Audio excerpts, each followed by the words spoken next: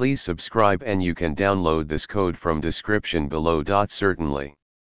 In Python, true and true serve different purposes and have distinct meanings. Let's explore each of them and understand how they are used in conditions. In Python, true is a Boolean value representing the concept of truth.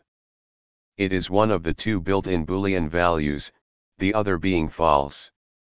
Boolean values are commonly used in conditions to control the flow of a program. Here's a simple example. In this example, the code inside the if block will be executed because the value of the condition variable is true.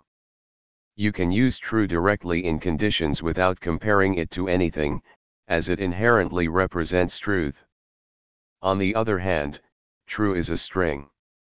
It is a sequence of characters enclosed in single or double quotes. Strings are used to represent text in Python.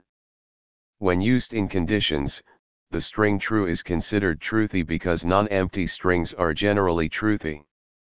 Let's see an example.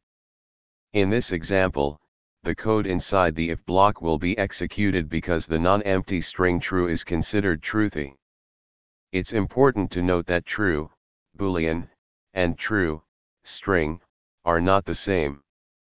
The Boolean value true is used for logical conditions, while the string true represents text.